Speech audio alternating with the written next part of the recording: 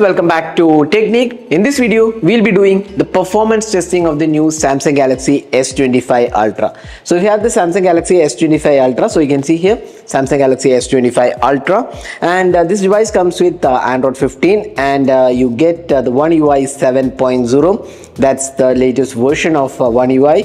You also get 7 years of Android updates, but we're not going to talk about that. We're going to see how the performance on this device is. So this is powered by the Snapdragon 8 Elite, and you get 12GB RAM. So we're going to do the performance testing. We'll be trying with the CPU throttling test, the stress test, and then AnTuTu benchmark, storage test, and the Geekbench test.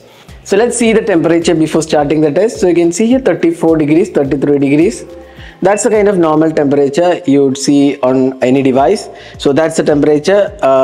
Now you can see that we are going to start with the CPU throttling test. So this is the CPU throttling test. So you can see here 15-minute test, and we'll start the test. So right now the battery percentage is 90%. So let's see how much drop happens, and also what is the temperature after the 15-minute test. So let's start this.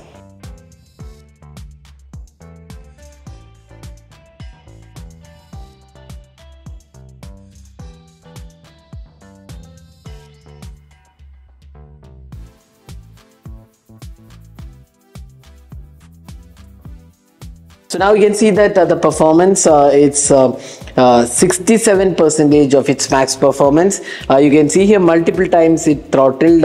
Initially it went fine, but then after some time it started throttling. 67%, 296 max value and 226 average value. Minimum value is 167. It went up to 40 degrees, closer to 40 degrees I would say. You can see here closer to 40 degrees.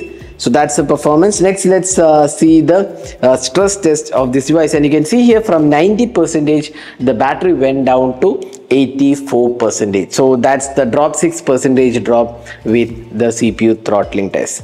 Next, let's do the stress test. So now we are going to start the stress test. So before that, once again the temperature, it's back to 34 degrees. So now let's start the Wildlife Extreme stress test. So it is a 20-minute test. It shows actually how the device performs under longer periods of heavy load like gaming and other extreme stress. So let's start this. So you can see Wildlife Extreme stress test. So it's a 20 loop test. So we'll come back once the testing is complete.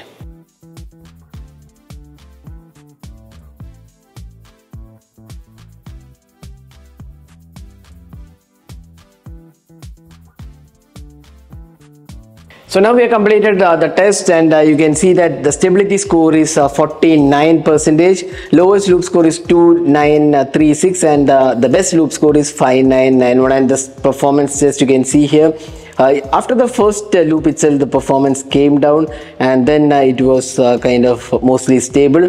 Then you can see that the maximum temperature reached was around 45 degrees, and the battery temperature ranged from 34 degrees to 45 degrees. And you can also see that the battery drop was 83% to 76%, so 7% drop, and the frame rate is 13 to 47 FPS.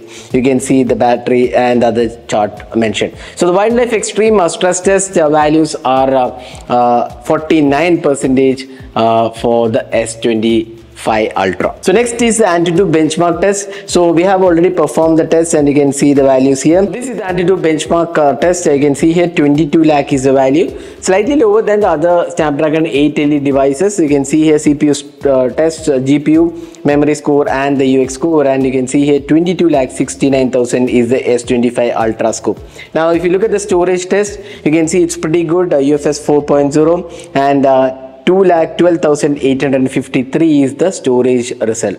And also finally, let's see the Geekbench test. So we also performed the Geekbench. The single core score is 2654, and the multi-core score is 9192. That's really good score. And you can also see that all the details are mentioned here, the testing value. So this is the single core value. You can see here compared to S24 Ultra, it is definitely higher. And you can also see other devices as well. And the multi-core score on the Samsung Galaxy S24 Ultra was around 6000. Now this is 9100. Obviously the Snapdragon 8 Elite is the latest processor, so that will always have an impact.